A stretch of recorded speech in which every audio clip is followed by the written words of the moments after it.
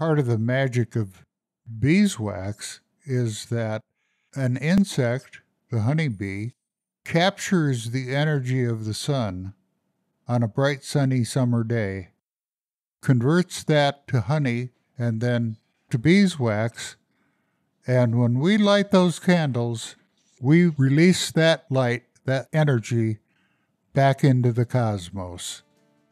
And we've been a part of it.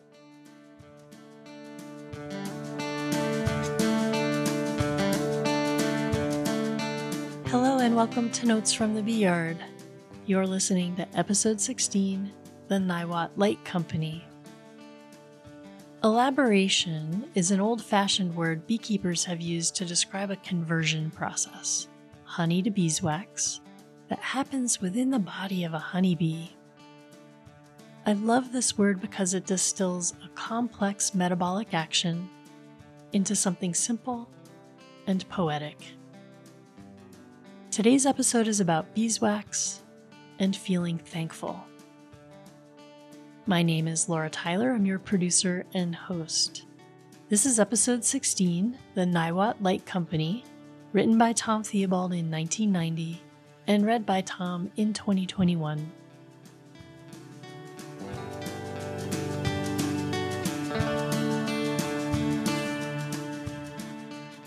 The leaves are in the old oak table. The table is set with fine linen, crystal, and china. Stews and soups bubble in cast iron pots on the wood stove as the fire crackles quietly and a soft warmth flows through the house, causing tantalizing aromas to waft about. Outside, snow swirls through darkened trees, and the green grass and brightly colored flowers of summer are but a dim memory in the depth of a Colorado winter. Soon fragrances materialize in overflowing dishes, bowls, and platters as good friends settle in around the table. The wine is poured, the candles lit. Paradise on a plate from Barbara's Magic Kitchen is how my cousin David describes it, and Barbara does indeed set a fine table, hearty, middle American fare, beautifully prepared. I marvel at her skill as another feast appears. These times are more than simply meals, more a vignette, a snapshot of the fabric of our lives. The table, plates, and glasses all have tales to tell of other evenings such as this, of enduring friendship, a view of life, of special feet beneath the table. Much of the food is the product of our garden, the ham perhaps from one of our pigs, the wine likely a gift from Gary in California, all personal connections. The candles are my small contribution. Traditionally, many old-time beekeepers reserve the first cold days of early winter for candle making, using the beeswax produced as a result of their honey harvest, the cappings wax. Few do so today because of the time involved. Most of the wax produced each year is simply shipped off to wholesalers. The demand for beeswax is high, since it has a number of unique qualities which can't be duplicated by petroleum-based waxes. Beeswax finds its way into polishes, waterproofing, dental and sculptural modeling, cosmetics, religious candles, and into many other uses. Once I was even contacted by a sprinkler company looking for beeswax. I was puzzled at first, but soon learned that it was used to plug the heads of indoor sprinklers. With a melting point of 143 degrees, it would melt and release water in the event of a fire. As long ago as 5,000 years, beeswax was an important commodity in international trade. It was used for modeling and embalming, for seals, and the wax writing tablets on which man recorded his experience in daily commerce for thousands of years. Throughout history, though, the greatest demand was for making high-quality candles. Beeswax candles were far superior to the common oil lamps or to tallow candles with their smoke and unpleasant odor. Even today, beeswax is the premier wax for candle making. For our ancestors, beeswax candles were the state-of-the-art in lighting technology. During the Middle Ages in Europe, guilds arose, essentially trade unions, which frequently exercised dictatorial control over various trades and crafts. One of these, the Tallow Chandlers' Company, controlled the production of tallow candles. The Worshipful Company of Wax Chandlers, established in 1199, was another, and this guild controlled the manufacture of beeswax candles in the vicinity of London. It was a powerful organization with wide-ranging influence, since beeswax candles were the quality light of the time. The wax chandlers held a virtual monopoly and controlled this form of artificial light much as a public utility operates today. Independent of practical uses, beeswax is a beautiful substance with an intriguing origin. In color, fine new cappings wax varies from a bright lemon yellow to the deeper yellow-orange found in the yolk of a farm-fresh egg.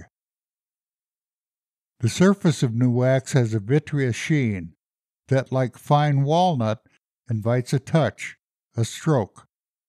Over time, the surface ages to a delicate dustiness called the bloom. In origin, beeswax is the final expression of nectar gathered by the bees.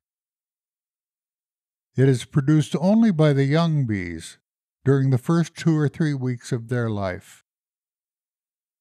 To do so, they consume large quantities of honey. It has been estimated that it takes 7 pounds of honey to produce 1 pound of wax. Within their bodies, the honey is converted metabolically, and small, nearly white flakes of wax are extruded from between their abdominal segments. These same young bees are the ones which convert the incoming nectar to honey, a process called elaboration. Thus, beeswax is a further elaboration of honey. The bees use their wax for comb building, and it is molded by many thousands of little feet and mouths into a marvel of geometry, the honeycomb. It is also used to cap each cell in which honey has been stored. The caps are cut off at harvest time each year, so the honey can be extracted, and it is this new cappings wax which I use for candle making. Obviously, we are many generations removed from our dependence on candles for lighting, but beeswax candles, particularly hand-dipped dinner tapers, remain the most exquisite use for fine new cappings wax.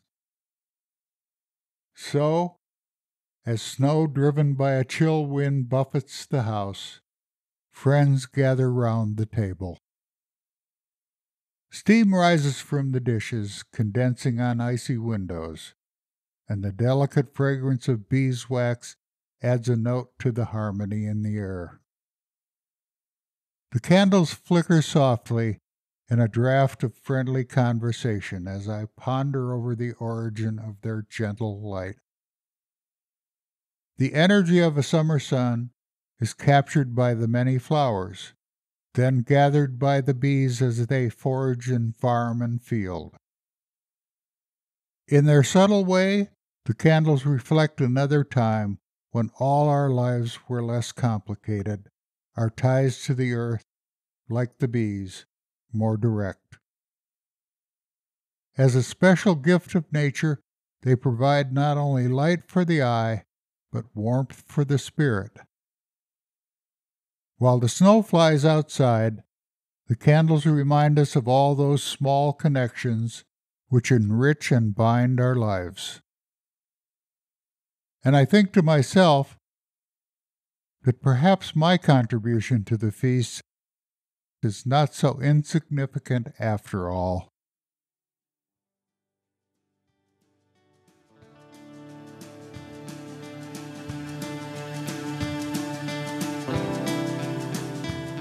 Before we started recording, you mentioned to me that you thought this one might be hard to do. Do you want to say a little more about that? Well, Barbara was an excellent cook. She produced beautiful meals, and I can recall times when we would sit down to a meal just as I had described, and it was particularly hard because I used a comment that had been made by my cousin David. David and I were the same age. He was a year older than me, and we became very close later in life. And he died at age 60. So he's been gone for quite a few years. And his comment, memorialized in this article, reminds me of David. And that makes it a little difficult. Mm-hmm. The piece that hit me is just this last line. I think to myself that perhaps my contribution to the feast is not so insignificant after all. I just think that's a beautiful thought about life in general, not just the feast, but, if we can all live and have that feeling. It's often the little things in life that are most important, that we should pay attention to, that we should cherish, that we should not let pass by without note. When you were writing this 30-ish years ago, did you have an awareness of the greater resonance of that line, or were you really thinking about it just as the feast? I don't know. I think there's a strong element of romance in my personality. I think lines like that are a way to express that sense. What do you mean? Well, the candles mean much more to me because I understand the history and the origin, and I'm involved in the creation of the beeswax. But contributing that to a feast is not insignificant. It certainly is not insignificant to me. It may go by without notice by other people, but it's part of the romance of my life to be able to create something like that of such exquisite beauty. Mm-hmm. Switching gears a little bit, there's a piece of this that made me chuckle. You're talking about one time you were contacted by a sprinkler company looking for beeswax for the sprinkler heads. Yes. And this is another thing about beekeeping that I didn't expect that's kind of cool, are just these weird requests that you get for beeswax from people who also appreciate it and all these different ways it's being used. Yes. Yeah, tell me about that. Well, before I got into candle dipping and used all of my wax for the candles, I sold fairly large quantities to an outfit here in Boulder that used it to manufacture furniture polish. I would never give up any of my wax that way for now. Yeah. Why would you not? Oh, because I think that candles are a much more exquisite expression of the beeswax. Beeswax has a lot of very practical uses, and I think the highest use is beeswax candles. And the highest of those uses are hand-dipped candles. Yeah. Nobody does that anymore. Nobody wants to take the time.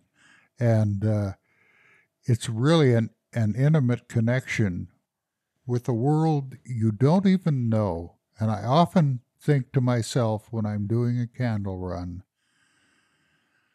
what special occasions are these candles going to grace somewhere around the world? What special occasions are going to be graced by the candles that I have created? I love this vocabulary: special, exquisite, grace. Mm-hmm. One more word that stuck out for me was elaboration. This word that you're using to describe the physical process that happens within the bee colony that is related to the transformation of honey to beeswax. And I've never heard that word used before. Really? Yeah. That's used commonly in beekeeping conversation. The change of nectar to honey, and then the change of honey back to beeswax is called elaboration. Well, because I haven't heard that word, I'm wondering if that's falling away from the vocabulary, if it's an older word that younger beekeepers are not using anymore. Unless they've talked to me, they probably aren't.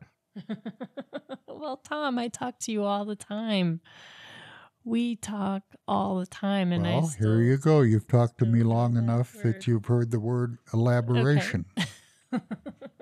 Now you know. Now I know.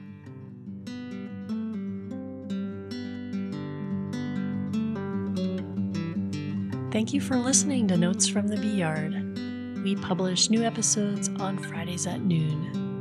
Join us next week for episode 17, The Trap is Set.